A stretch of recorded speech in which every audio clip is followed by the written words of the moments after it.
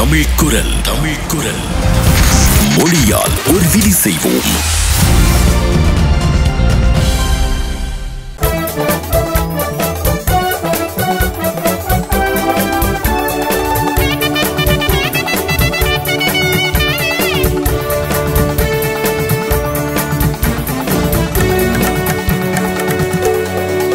தமிழ் குரல் செய்திகள்.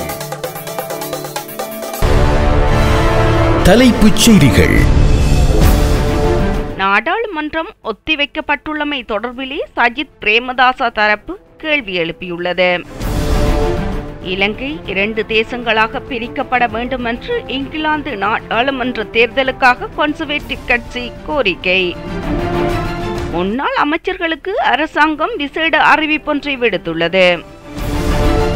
பிரதமர் மஹிந்த ராஜபக்ச முக்கிய நடவடிக்கை ஒன்றை நாட்டு மக்களுக்காக அறிவித்துள்ளார். சுவிஸ் தூதரக பணியாளர் கடத்தப்பட்ட விவகாரம் தொடர்பில் ஜனாதிபதி கோட்டபாய ராஜபக்ச தகவல் வெளியிட்டுள்ளார். தொடர்வது விரிவான செய்திகள். நாடாளுமன்றத்தை ஒத்திவைத்து பிணைமுறி மோசடி அறிக்கை வெளியாகாமல் தடுப்பதற்காகவா என்று சஜித் ஆதரவு எம்பிக்கள் கேள்வி எழுப்பியுள்ளனர். அத்துடன் இதன் பின்னணியில் உள்ள அரசியல் ஒப்பந்தங்கள் குறித்தும் சந்தேகம் எழுந்துள்ளதாகவும் அவர்கள் தெரிவித்துள்ளனர். ஐக்கிய தேசிய கட்சியின் தேர்தல் செயற்பாடுகள் ஒழுங்குபடுத்தல் அலுவலகத்தில் நேற்று ஊடகவியலாளர் சந்திப்பு ஒன்று இடம்பெற்றது. இதில் கலந்து கொண்ட ஹெரின் பெர்னாண்டோ, MSM மெரிக்கார், ஹர்சடி சில்வா, ஹேசவிதானகே, சாமித் விஜிசிறி மற்றும் நளின் பண்டார ஆகியோர் கலந்து கொண்டு கருத்து வெளியிட்டிருந்தனர். இதன்போது அவர்கள் நாடாளுமன்றத்தை 1 மாதத்திற்கு ஒத்திவைக்கும் முடிவின் பின்னணி குறித்து சந்தேகம் வெளியிட்டிருந்தனர்.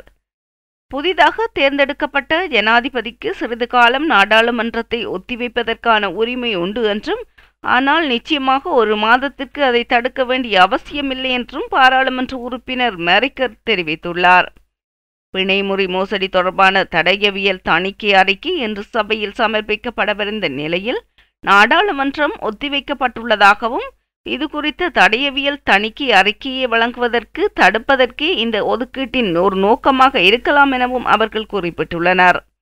ஏனெனில் பிணைமுறி மோசடிக்கு பின்னால் உண்மையில் யார் இருக்கின்றார்கள் என்பது தெரிய வந்திருக்கும் என்றும் மெரிக்கார் தெரிவித்துள்ளார். புதிய அரசாங்கத்தின் கொள்கைகளை செயல்படுத்த தேவையான புதிய சட்டங்கள் விவாதிக்கப்பட்டு ஒப்புதல் செய்யப்பட வேண்டும். இதற்காக புதிய அரசாங்கம் அமர்வுகளை தொடர அனுமதிக்க வேண்டும் என்றும் கூறிய அவர், MCC ஒப்பந்தத்தை விவாதித்து நாடாளுமன்ற அமர்வுகள் நடத்தப்பட்டு இருந்தால் பொருத்தமான முடிவுகளை எடுக்க முடியும் என்றும் தெரிவித்தார். இதேவேளை ஹெரின் பெர்னாண்டோ கருத்து தெரிவித்த போது, எதிர்க்கட்சித் தலைவர் மற்றும் ஐக்கிய தேசிய கட்சியின் தலைவர் பதவியை முன்னாள் அமைச்சர் சஜித் பிரேமதாசவிற்கு வழங்க வேண்டும் என்பது 55 லட்சம் மக்களின் அரசியல் அபிலாசையாக காணப்படுகின்றது என்றும் சுட்டிக்காட்டியுள்ளார். இதற்கு கட்சியின் சிரேஷ்ட உறுப்பினர்கள் மதிப்பளிக்க வேண்டும் என்றும் குறிப்பிட்டிருக்கின்ற ஹெரின், எதிர்க்கட்சித் தலைவர் பதவி முன்னாள் அமைச்சர் சஜித் பிரேமதாசவிற்கு வழங்கப்பட வேண்டும் என்பதற்கான முயற்சிகளே அதிகம் கட்சியிலும் வெளியிலும் காணப்படுவதாகவும் கூறியுள்ளார். அத்துடன் சபாநாயகர் கரு ஜெயசூரியவிற்கு எதிர்க்கட்சித் தலைவர் பதவியை வழங்குவதற்கான பெரும்பான்மை ஆதரவு கிடையாது என்றும், பெரும்பாலான ஆதரவிற்கு இணங்க தீர்மானங்களை மேற்கொள்ள வேண்டும் என்ற நிலைப்பாட்டில் சபாநாயகர் உறுதியாக உள்ளதால் எமது எதிர்பார்ப்பிற்கு ஒருபோதும் அவர் தடையாக செயற்பட மாட்டார் என்றும் கரின் மேலும் தெரிவித்துள்ளார். இங்கிலாந்து நாடாளுமன்ற தேர்தலுக்காக கன்சர்வேட்டிவ் கட்சி முன்வைத்துள்ள தேர்தல் விஞ்ஞாபனத்தில் இலங்கை 2 தேசங்களாக பிரிக்கப்பட வேண்டும் என தெரிவிக்கப்பட்டுள்ளதை பாரிய அச்சுறுத்தலாகும் என்று நாடாளுமன்ற உறுப்பினர் ஊதிய கம்பன்பில தெரிவித்துள்ளார். இது நாட்டின் இறையாண்மைக்கு விடுக்கப்படும் பாரிய அச்சுறுத்தலாகும் எனவும், இது தொடர்பாக வெளிவிவகார அமைச்சு உடனடியாக நடவடிக்கை எடுக்க வேண்டும் என்றும் அவர் கேட்டுக்கொண்டுள்ளார்.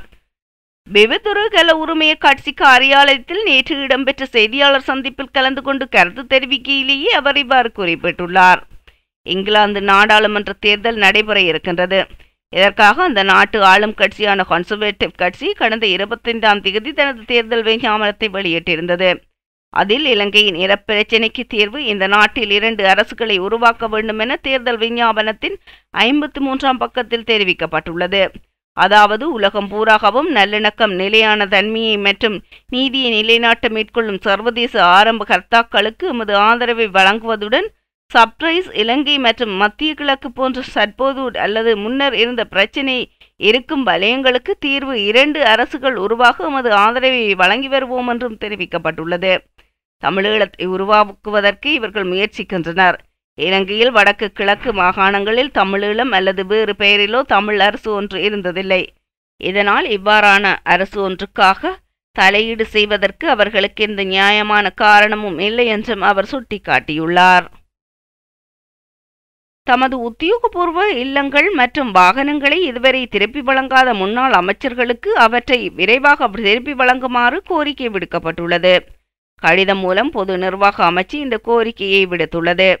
அமைச்சுக்களுக்கான செயலாளர்களினது வீடுகளையும் வாகனங்களையும் திருப்பி கையளிக்க முன்னாள் அமைச்சர்கள் நடவடிக்கை எடுக்க வேண்டும் என அமைச்சர் ஜனக பண்டார தென்னக்கோன் குறிப்பிட்டுள்ளார். இந்த நடவடிக்கைகள் தாமதமாகும் பட்சத்தில் தற்போதைய அமைச்சர்கள் பல்வேறு சிரமங்களை எதிர்நோக்க நேரிடும் என்றும் அவர் கூறியுள்ளார்.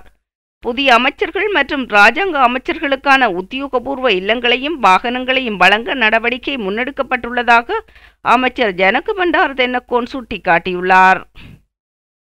நாட்டு மக்கள் தமது குற்றங்களை வெளிப்படையாக தெரிவிக்கலாம் என பிரதமர் அலுவலகம் அறிவித்துள்ளது.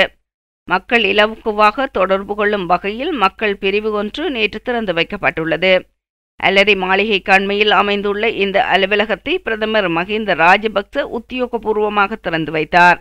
இந்த அலுவலகம் இலக்கம் 101 RD-மில் மாவத்தி கொள்ளுப்பிட்டி என்ற முகவரியில் அமைந்துள்ளது. பாதிக்கப்படும் எந்தவொரு பொதுமகனும் இங்கு முறையிட வாய்ப்பு வழங்கப்பட்டுள்ளது. உரிய முறைப்பாடுகள் அமைச்சர்களுக்கும் நிறுவனங்களுக்கும் அனுப்பப்பட உள்ளன. பிரச்சினைகளுக்கு தீர்வு வழங்கப்பட்டதா என்பது பற்றியும் கண்டறிய பிரதமர் அலுவலகம் நடவடிக்கை எடுத்துள்ளது. கொழும்பில் உள்ள சுவிஸ் தூதரகத்தில் பெண் பணியாளர் ஒருவர் கடத்தப்பட்டுள்ளதாக கூறப்படும் சம்பவம் போலியானது என ஜனாதிபதி கோட்டபாய ராஜபக்ச தெரிவித்துள்ளார். குறித்த சம்பவம் தொடர்பில் இதுவரையில் முன்னெடுக்கப்பட்ட விசாரணைகளின் அடிப்படையில் இந்த விடயம் தெரிய வந்துள்ளதாக அவர் கூறியுள்ளார். ஆளும் கட்சித் தலைவர்களின் கூட்டம் பிரதமர் மஹிந்த ராஜபக்ச தலைமையில் நேற்று மாலை கொழும்பில் இடம்பெற்றது. இதில் கலந்து கொண்டு பேசிய ஜனாதிபதி இதனை தெரிவித்துள்ளார். சம்பவம் குறித்து தொடர்ந்தும் பேசிய ஜனாதிபதி சம்பவம் இடம்பெற்றதாக கூறப்படும் நாளில் குறித்த பெண் பணியாளர் தூதரகத்திற்கு அருகிலிருந்து வாடகை கார் ஒன்றின் மூலம் பம்பலப்பிட்டிக்கு சென்றுள்ளார். இதனைத் தொடர்ந்து அங்கிருந்து மீண்டும் வாடகை கார் மூலம் மாளிகாவத்தை பகுதியில் இருக்கும் தனது வீட்டிற்கு சென்றுள்ளார். சிசிடிவி கண்காணிப்பு கேமரா மூலம் மேற்கொள்ளப்பட்ட ஆய்வில் இந்த விடயங்கள் தெரிய வந்துள்ளன. இந்த நிலையில் குறித்த சம்பவம் தொடர்பில் வாடகைக்காரின் சாரதியொருவர் கைது செய்யப்பட்டுள்ளதாகவும் ஜனாதிபதி கோட்டபாய ராஜபக்ச தெரிவித்துள்ளார். மேலும் பல விவரங்கள் தொழில்நுட்பங்கள் மூலம் நிரூபணம் செய்யப்பட்டுள்ளதாகவும் அவர் சுட்டிக்காட்டியுள்ளார். இந்த நிலையில் சட்டம் மூலம் நீதித்துறையும் தனது கடமையை சரியாக செய்யும். எவ்வாறாயினும் நாட்டிற்கு ஏற்பட்ட அவப்பெயரை நீக்கி உண்மையை வெளிக்கொணர தனது அரசாங்கம் ஒருபோதும் தயங்காது என்று ஜனாதிபதி மேலும் தெரிவித்துள்ளார். விடுதலை புலிகள் அமைப்பு குற்றவியல் அமைப்பு அல்ல என சமஷ்டி குற்றவியல் நீதிமன்றம் வழங்கிய தீர்ப்பு சமஷ்டி உயர் நீதிமன்றம் உறுதிப்படுத்தியுள்ளது.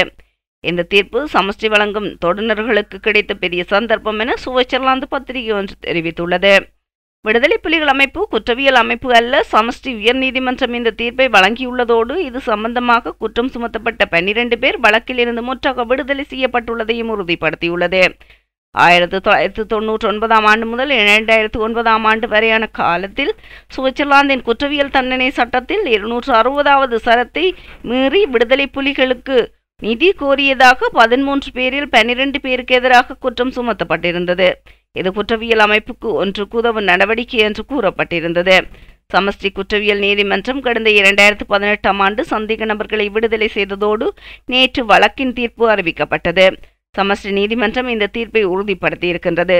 இவர்களுக்கு எதிராக சுமத்தப்பட்ட குற்றச்சாட்டு தொடர்பான சட்டம் மாபியா போன்ற திட்டமிட்ட குற்றச்செயல்களை தடுப்பதற்காக உருவாக்கப்பட்ட சட்டம். இந்த சட்டம் அல்ல கைதா மற்றும் ISIS போன்ற பயங்கரவாத அமைப்புகளுக்கு எதிராகவும் கையாளப்பட்டது என்று குறிப்பிடப்படுகின்றது. இது போன்ற காணொளிகளையும் உலகில் நடைபெறும் அனைத்து விடயங்களையும் ஒரே தளத்தில் நீங்கள் அறிந்து கொள்ள தமிழ் குரலின் YouTube தளத்தை சப்ஸ்கிரைப் செய்யுங்கள்.